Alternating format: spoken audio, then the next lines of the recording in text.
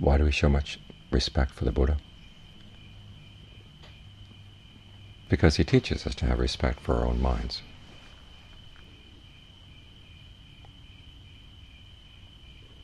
And two aspects of the mind in particular. One is our desire for true happiness.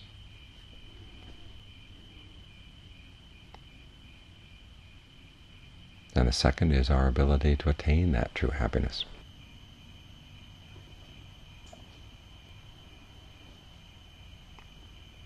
Some places you'll hear it said that true happiness is impossible. You have to accept whatever little things come your way. Accept the good with the bad. Don't expect anything really permanent. Satisfy yourself with the pleasure that comes from things or relationships, even though that pleasure is doomed to end at some point.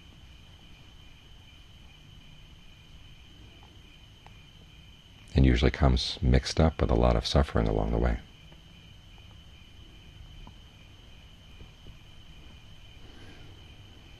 Or sometimes you hear it said that to desire your own true happiness is a selfish thing. You should put your happiness aside for the happiness of other people.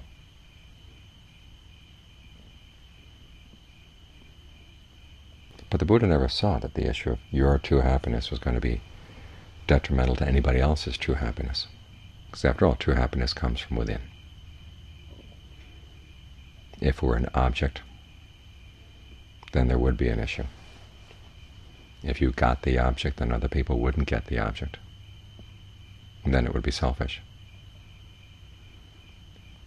But when true happiness comes from within, you're not taking anything away from anyone else. And if you really reflect on the issue of happiness, look at it seriously, you begin to see that the pursuit of true happiness develops a lot of good qualities in the mind.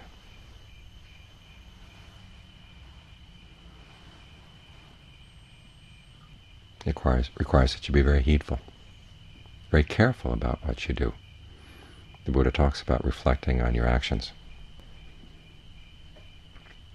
Reflect on your intentions first before you act, and then look at the action while you're doing it. If you see any desire for causing anyone else any suffering in your intention, he says, don't act on that intention, whether it's going to cause suffering for yourself or other people or both. If the intention looks okay, follow through with it. But then as you start acting on it, if you see any undesirable results coming, you should stop.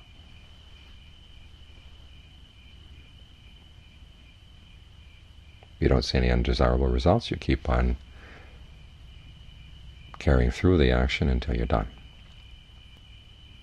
But then you're not really done. Then you look at the long-term results of the action. If you see any unexpected bad consequences, you make up your mind you're not going to repeat that mistake again. This is how you learn. And as the Buddha said, this is how people purify themselves. The notion of purity here meaning that there are no detrimental effects arising from your actions. So if you take your desire for happiness seriously, your actions become pure, and you have to become heedful.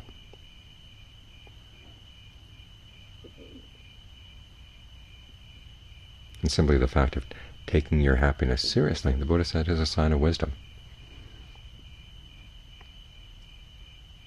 Wisdom begins by asking this question, what, when I do what will lead to my long-term welfare and happiness? And you ask this question of people who have found that happiness. So taking the issue of happiness seriously like this, realizing that some forms of happiness may seem attractive to begin with, but they're short-term, and you should be willing to sacrifice them for something longer-term. That, he says, is the beginning of wisdom. There's a verse to this effect in the Dhammapada. If you see a long-term or great happiness that comes from sacrificing a lesser happiness, be willing to sacrifice the lesser one.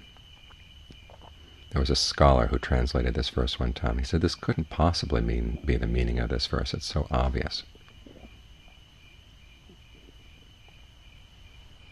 So he tried to find a hidden meaning in the verse. The problem is that it's an obvious principle, but you look at people's behavior, There are not that many people in the world who act on this principle. So whether it's obvious or not, it has to be. You have to keep reminding yourself that some forms of happiness are going to require that you sacrifice other lesser forms of happiness, and you have to be happy to make the sacrifice. That right there is the essence of wisdom. When we think about Buddhist wisdom, we think about dependent co-arising, we think about emptiness.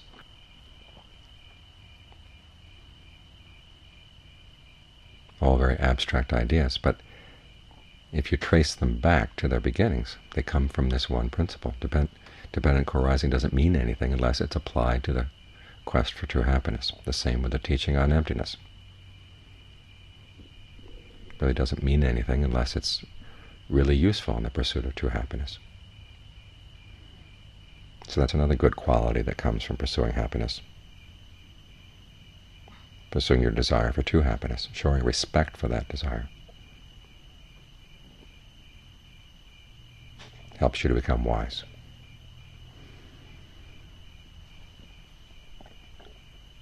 And then you reflect on the fact that since you desire happiness, are you different from anybody else around you? Everybody desires happiness. This is something we all have in common. And there are two ways of reacting to this. One is to work on the principle of sympathy. You recognize that desire in other people as well.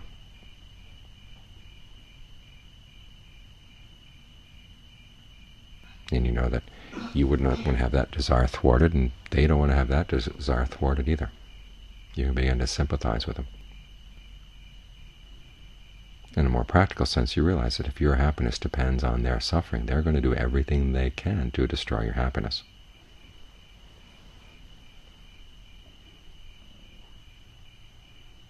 So at the very least, this makes you take their happiness into consideration. This is the beginning of compassion. So these three qualities, purity, wisdom, and compassion, qualities that we attribute to the Buddha, the qualities that he embodied in a very full way. This is where they come from. The desire for true happiness. This is why we should respect that desire.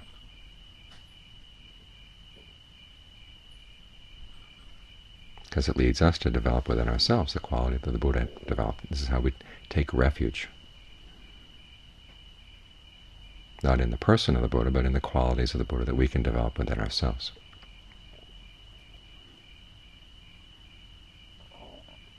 This, of course, relates to that second aspect, having respect for our ability to bring about true happiness.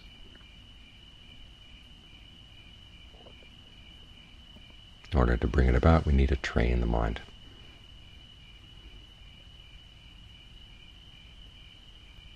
Because you look around you look in your own life, you see that when the mind isn't trained, it can create a lot of havoc, do a lot of damage. Or even it is trained, but if it's trained in the wrong direction, it makes the damage even worse.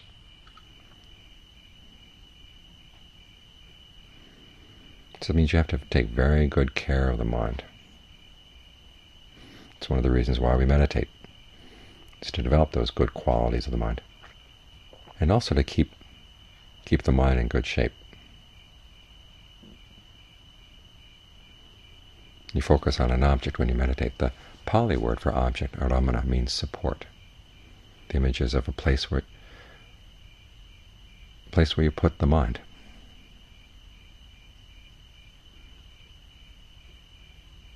Think of the mind as something valuable.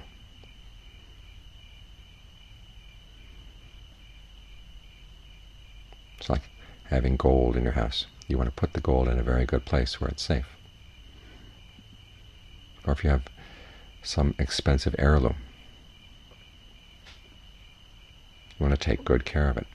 If it's silver, you want to polish it properly.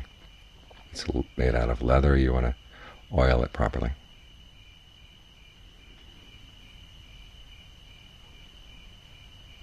And put it in a good place where it doesn't get damaged. And the mind is much more valuable than silver or leather. And yet look at where we place it in the course of a day. We just toss it around any old place. A thought comes bubbling up in the mind, and there you place your mind, on the bubble. And sometimes those bubbles turn out to be swamp gas. I mean, they're poisonous. And so you have to move the mind, put it someplace else, just any old place. That's the way most people are. Whatever comes up in their mind, that's where they place it, their attention. And then they find out that it can't stay there. Not only can it not stay there, many times it's really harmful to the mind. Greed, anger, and delusion come bubbling up, and you place your mind on the greed, anger, and delusion.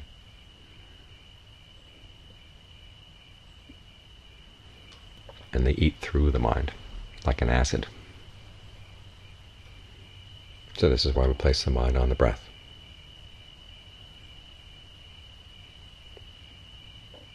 Adjust the breath so that it feels comfortable coming in, going out, and place your mind there, both with the breath and with a sense of ease that comes from the breath. And spend a lot of time with the breath so you get to know it well. Find out what kind of breathing is good for the body, what kind of breathing is not, what kind of breathing is going to help balance out any imbalance in the body. As when you're tired, or when you're nervous, when you're tense, when you're irritable. What kind of breathing helps to balance out those qualities? If you pay attention to the breath, you'll find it, that it really can have an impact not only on the body, but also on the state of the mind.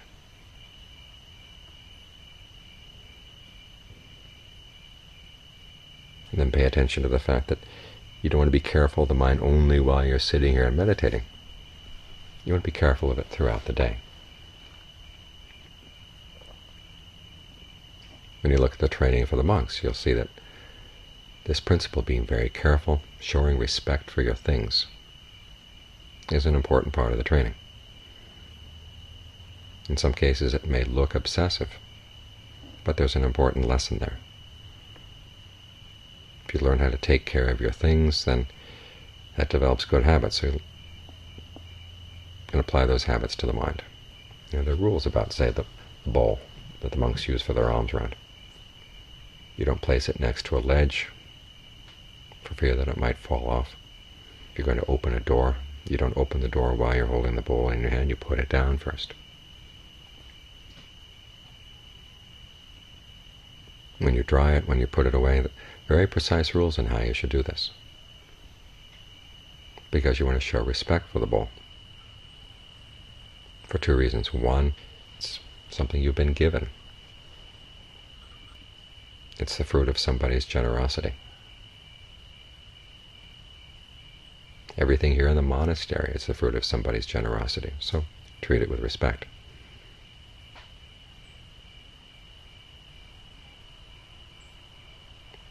And secondly, for the monks, each monk has only one bowl. So you want to make it last as long as you can.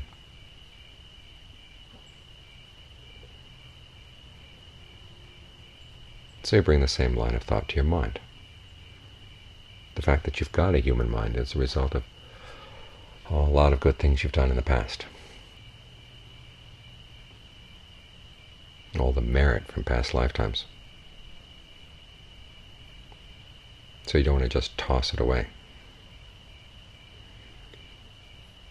And secondly, when you get the mind into a good shape, you want to keep it that way, because you have only one mind.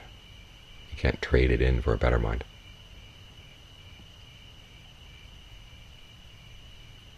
So be careful where you place the mind, how you polish the mind, how you look after the mind. Show the mind respect. Because the state of the mind is going to determine your ability to follow that path of practice that leads to the end of suffering.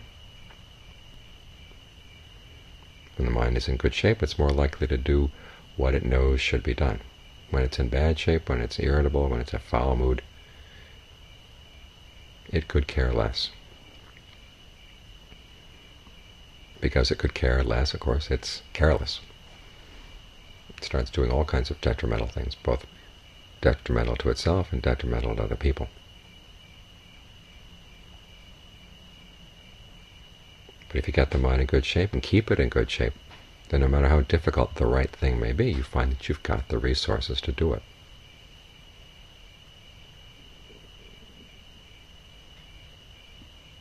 So ultimately, this is how we show respect for the Buddha. It's by taking good care of our own minds, showing respect for our own minds, respect for our desire for happiness, respect for our ability to bring about true happiness. As the Buddha once said, the best way of showing respect and homage to him is through practicing his teachings. And as you practice his teachings, you're taking good care of the mind.